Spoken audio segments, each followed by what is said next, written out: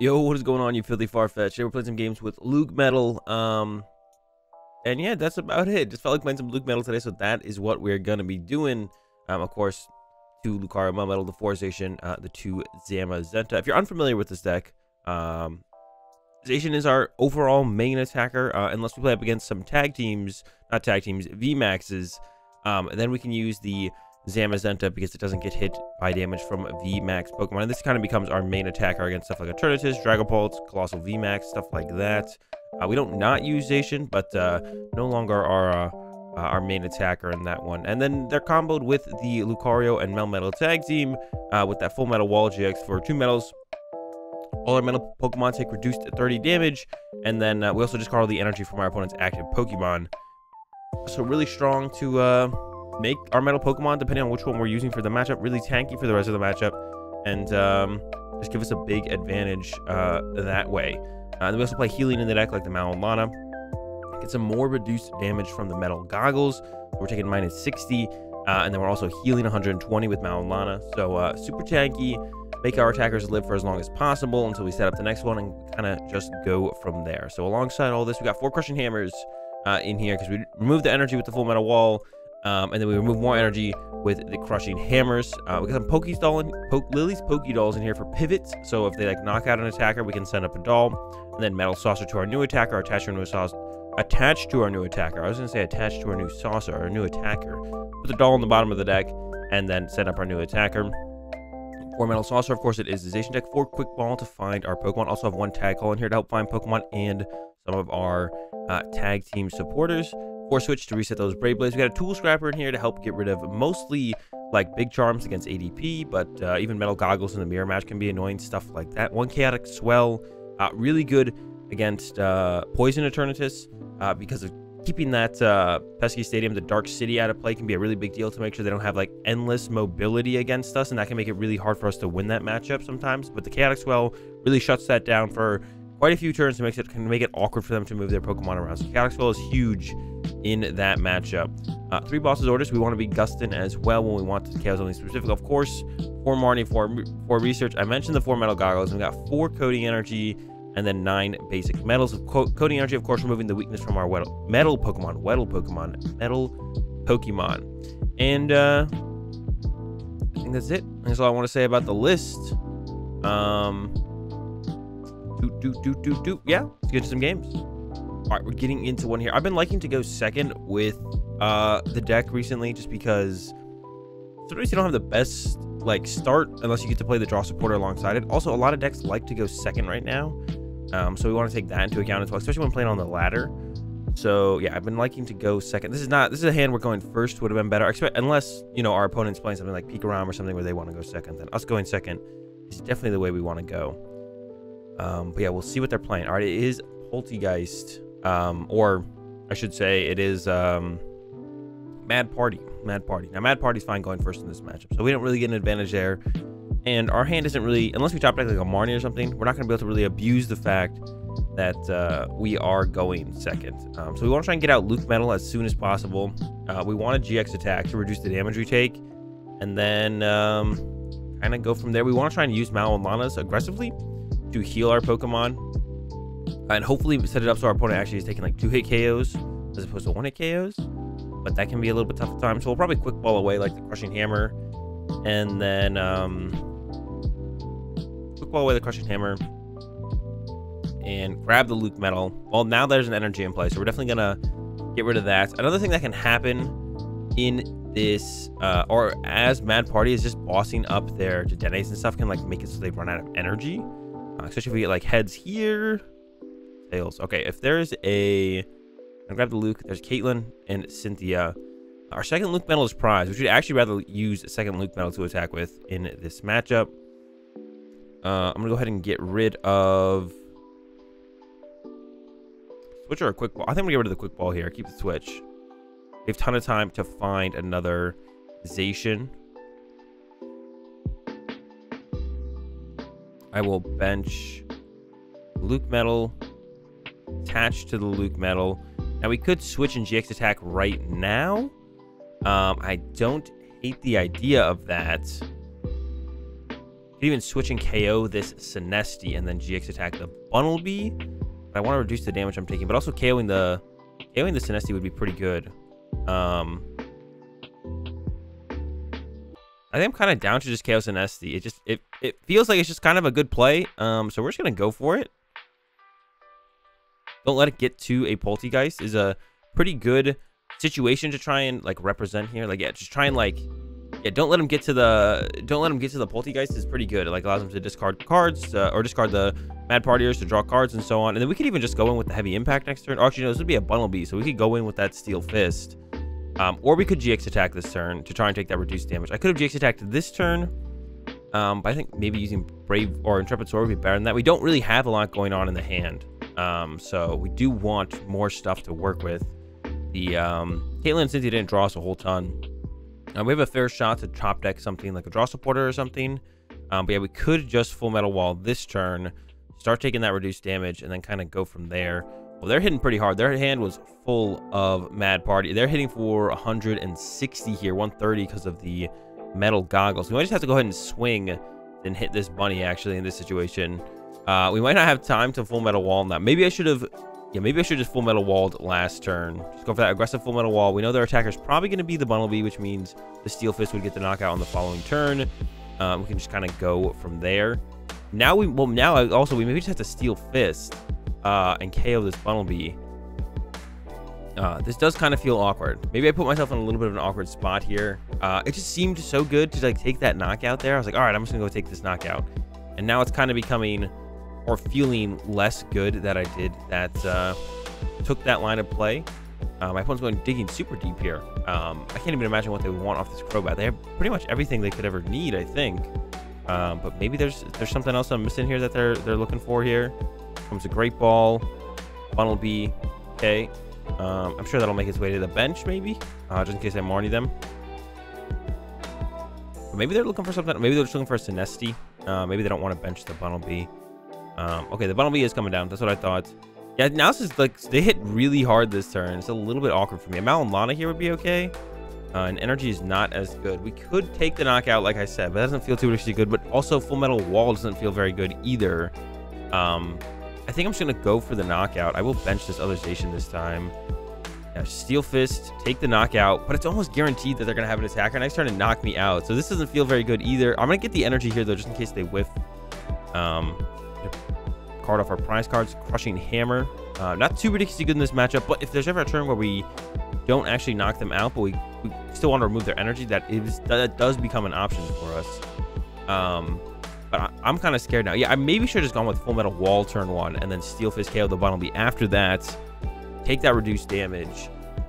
Not to say that they wouldn't have actually 2-hit KO'd us still, because they were in a pretty good spot. They were doing a lot of damage. And then they would have also had a Poltegeist to work with as well, to help do more damage. Yeah, there we go. Hitting us for 170 there. And that was with reduced 80 damage.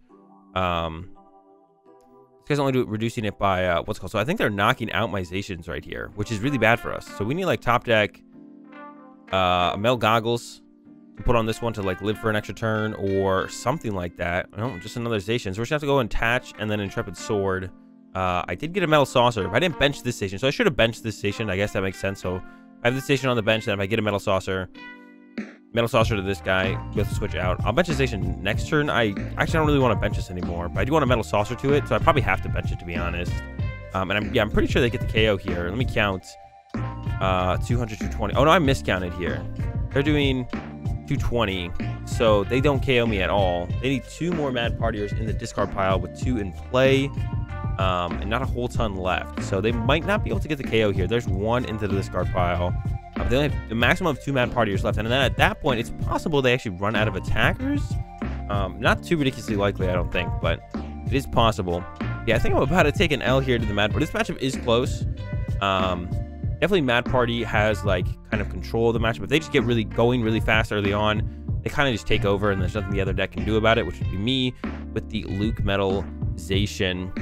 There's a couple different ways I could have played out that turn 1. The early knockout on the Sinesti felt good. The other ways I could have played it out, though, is I could have just gone with an Intrepid Sword, which is probably what I should have done. And I think they even get the KO on my Zacian that is set up here. That's terrible for us. Yeah, now we're in a terrible spot. Now, how many twin energy? They're down 2 twin energy. I could get like a Crushing Hammer heads, and then top deck boss, and maybe boss up to the Dene or the Crobat, and then that can create those scenarios where they kind of like just kind of start running out of energy. So that's 3 of their air balloon. Yeah, goodbye Zacian. 260. Wait, did I miscount again? I feel like I didn't count.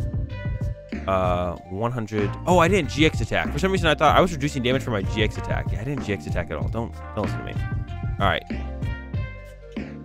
Crushing Hammer. Hopefully it heads.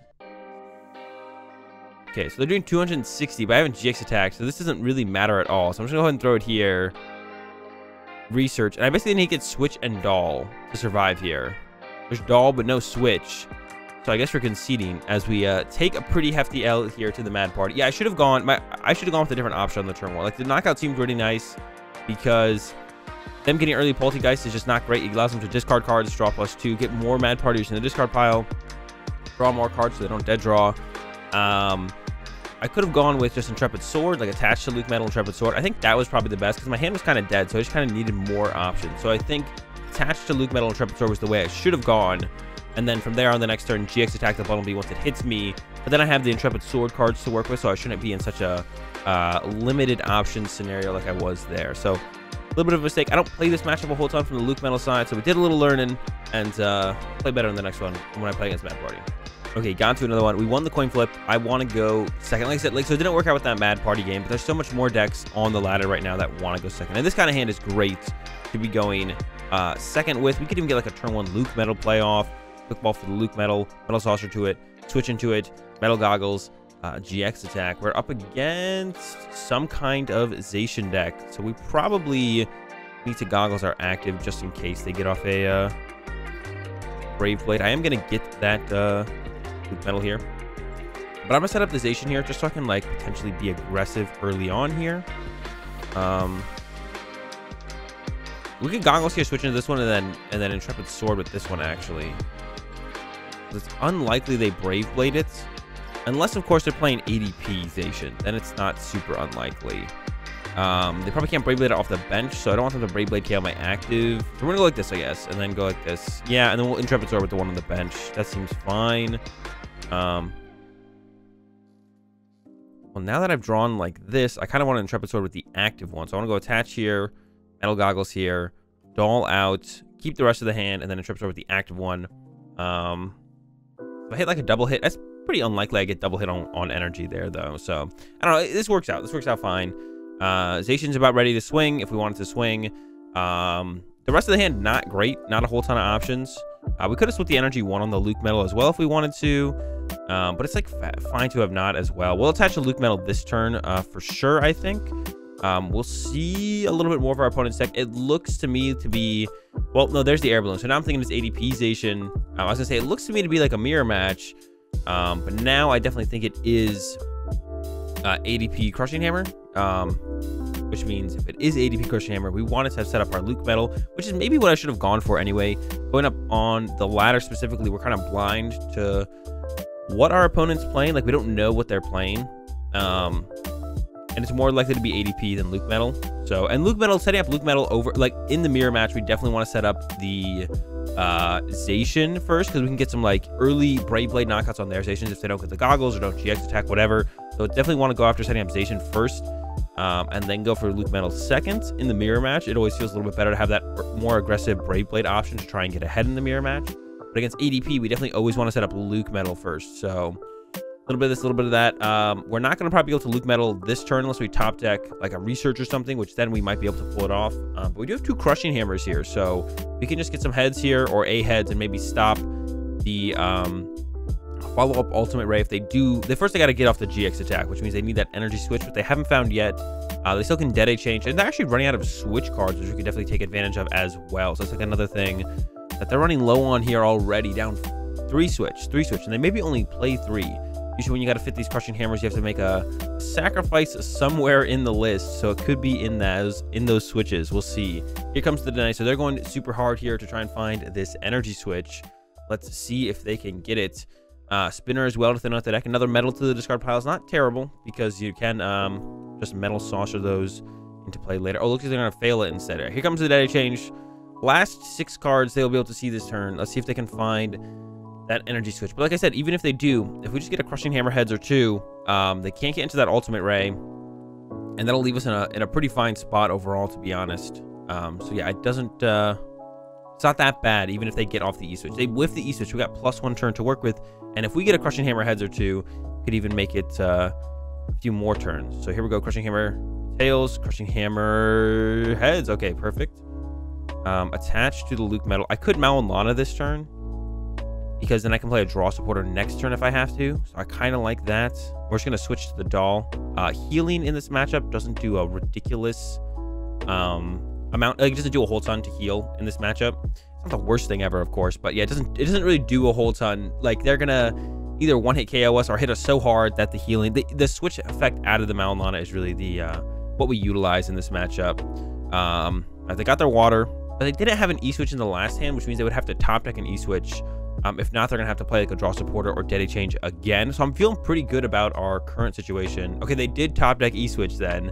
Must have been, right? Because they didn't, yeah, so they top decked E-switch. They dug pretty deep to whiff it, so not a huge surprise that they top deck it. Now they can actually make a play where if they don't have to play a draw supporter to find the E-switch, they can actually boss my Zacian up. We do have a research here, and we could top deck even our second Mallow Lana. A research to help us find that switch, so I'm not too worried about it. And if we do get the GX attack on this, that's a lot of energy out of play. They still have plenty of metal saucers left, but then we're in that point where our Zacians, as long as they got the goggles, which they do, are a little bit too tanky for our opponent to actually take those KOs. Okay, they're going with the research, so this makes it way easier to hopefully get us into the Luke Metal and get this GX attack off. And like I said, they're down a lot of switch, which makes it's going to make it hard for them to move this ADP after we GX attack it. It could get stuck for multiple turns, and we allow us to get time to set up like a boss KO on their Zacian that has energy before they have a chance to chase our Zacians, which is what this game kind of turns into. After we both GX attack, it's kind of like, okay, who can KO the other person's Zacian first, because that's where all the energy is. If they ever get to ultimate ray, we're always in trouble, but it doesn't look like they're going to be able to ultimate ray this game, thankfully for us. Oh, we top decked a Metal Saucer. That's not a great top deck, but I do want to look for that boss like I was mentioning, so we're gonna go ahead and play this. I'm gonna keep his goggles around because they could scrapper one of these, and then yeah, I don't want that, so we're gonna go ahead, doll under this up, and then GX attack. We don't need goggles on this to make it live through a Brave Blade, I guess, unless they play Leon, of course. If they do play Leon, you can go like attach Metal Saucer, Leon switch, and then they would be able to actually KO my Lucario Metal. Yeah, so that Metal Saucer, this card doesn't feel great, but it's just not that bad. We're actually in a situation where we could hard retreat our Luke Metal and then KO a Zacian. That is a little bit aggressive, I feel like, though, because we don't have like a follow-up to that. So then if they return KO'd us, then we'd be in trouble. Like, we don't have to switch it out, switch it back in. We would get 2 prize cards plus a top deck to work with, so that could give us some. If we top deck switch here, I think we'll definitely go for that play, because it's just so, that's like what you want to do in this matchup past the GX attack points, which has happened. We both GX attacked, but next turn we could just go like attach Coating here. Caitlin and Cynthia get the Mallow Lana, which I might do, but we'll see what the top deck is, because it feels like it might be a little bit of an overextension to hard retreat our Luke Metal here. So I'm gonna go ahead and thin out this. We're gonna grab a Zamazenta, and then yeah, I'm gonna go ahead and go with the Caitlin Cynthia play. It feels like it's just kind of fine, and I'm not playing the Scrapper yet because they could still play Big Charms and just not have found them. So I want to be able to do that. I'm just gonna attach here, and then I could Intrepid, but actually I think Steel Fist is a little bit better. It takes an energy out of the deck, which sends out the deck. It sets up this guy for the 2 KO. And it also means I can retreat this now and still put an energy in play next turn. So that actually is probably a little bit better. Now I can hard retreat the Luke Metal while attaching for turn to this or this. Well, if they Crushing Hammer this, I guess. So that feels fine. Here comes that Crushing Hammer I was talking about, a Tails for our opponent. And yeah, like I said, like I mentioned, like way earlier in the game, 3 switch gone. The way the game developed, like it normally does, we had time to make it get into the situation. They whiffed the E-switch turn 1. I got the Crushing Hammer heads. They still got the, what's it called, but we got the GX attack after their GX attack, which is what we were looking for. And now being down 3 switch is going to make it hard for them to move this ADP, like I mentioned. So that gives us a situation where we're more likely to be able to pull off that boss KO on the Zacian. And even if they have boss and 3 energy, they don't KO our Zacian, so they need Scrapper Like I said, Leon gets the job done. Now we can go like this. I mean, we could just wait even longer, theoretically. But we're in such a good... I think I'm just going to go ahead and get aggressive here. We're just going to hard retreat, and then boss takes taking two energy out of play like this just kind of feels so good. Once again, going to hold everything. If I put this Zacian in play, that becomes the Zacian they can KO for free. At this point, I don't think it matters, though. So I maybe could have been a little bit more aggressive there, to be honest. I could have also just quick balled it away. Quick ball the Zacian away, because I probably don't need this Zacian, so then those two cards out of the deck. If our opponent does play more Marnies, 2 Marnies is usually the most you see in most ADP lists, or Reset Stamp.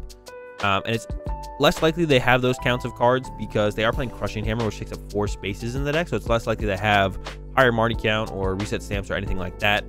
They also have the Oranguru and the AzulGG in here, so you can only play 60 cards. They gotta come from somewhere. Okay, there's the full combo from our opponent, though. They got the Saucer Scrapper. They only have 1 Saucer left, though, so they cannot create another Zacian to attack with on the following turn. Here comes another Marnie, though, but all I need is an energy for this guy to get this knockout. That's what I was talking about, not benching that extra Zacian, like, just in case, like, it just like an unnecessary overextension. But there's their last switch as well. So now they just can't reset this. So this means even though we whiffed an energy here, we can we put the Metal Goggles here, and then we can just Intrepid Sword, and we're safe pretty much for our turn. Guaranteed, and then we can chase this on the next turn. So see what our draws. Crushing Hammer, we'll play it. Heads, perfect. Goggles, Doll. Not gonna boss because they are at a switch. No, we just wait. Intrepid Sword, got the energy now. Yeah, we just saved the boss. I'm trying to think if there was a reason to play it, to be honest. We could have bossed up this, and that means they can't move their ADP. They're down 4 switch. This is a big number that they're down. They still have probably a second air balloon. Almost every ADP list plays 2 air balloon. So they could go air balloon, attach, retreat, but then we could have bossed the Guru. But there's no way they leave us in the active here, so I'm gonna let them retreat themselves. And I can just boss it up, knock it out. And then if things still look weird, like it looks like we could still lose from there, I'm gonna go ahead and boss up oh, well, no, but they can't switch. So we just get to KO this next turn. That's their 4th Metal Saucer. So we should just win the game. They could boss up my Luke Metal and make things awkward for me, actually. I guess I would keep checking the discard pile. Yeah, there's the boss on my Luke Metal. So 1, 2, 5, 6, 7, 8, 9 energy gone. Yeah, now our Luke Metal's trapped in the active, which is annoying. They have 9 energy gone. Let's see, 4. Did I count that right? They have plenty of energy left. We could just boss up the ADP, like I mentioned. They can't one-hit KO my Luke Metal. So let's just go boss this. And if we have to research next turn, we also get to use Intrepid Sword here. If we had to research next turn to try and find a switch, that's fine. We're likely to hit one. We have 3 left, not a very big deck left. So that would also be fine. Yeah, we just go boss Intrepid. Like I said, they don't have any switch left. They probably have a second air balloon. They probably have energy left because they usually play like... I mean, they have the Aurora in there, right? And they have 2 basic waters, so that's 3. And then they probably play 8 to 9 metal. So they have at least 2 metal energy left. There's one of them. And they can E-switch up to this ADP and even Ultimate Ray if they want to. So that's also a possibility. Double E-switch here would work, I guess. They might even have double E-switch. Which makes things awkward for me, kind of, to be honest. Oh, they do have double E-switch. Okay, Crushing Hammer heads would take this water away, though, meaning they can't attack with ADP anymore. Here comes the Ultimate Ray. But now I have this Luke Metal trapped in my active, which is super awkward. Let's see. They take no energy there. Let's see how the Crushing Hammer goes. It is a heads. We can remove the water. And then we top deck switch, which sets up for this insane turn where we switch now. I'm going to go ahead and Metal Saucer the Luke Metal. I guess it really probably doesn't matter, to be honest. I went ahead and did it anyways. Brave Blade, we remove probably their last water energy away, and then we take away the 2 metal energy off the Zacian. That switch top deck was insane. Now that they actually win the game, if they do have a 4th water energy, like I did mention, they're down Aurora plus 2 basic waters, but they could have more. Down 3 E-switch. They could play 4 water energy, 2 Aurora, 2 water, 3 basic water and Aurora, whatever. They could play more. And they could KO my my Luke Metal here with Ultimate Ray. Let's see if they got it. I would bet they don't. You rarely, if ever, see 4 water energy in an ADP list, but it does happen sometimes. So we're gonna see. We're gonna see. They said well played, and now they haven't played anything, so that makes me think they don't have it.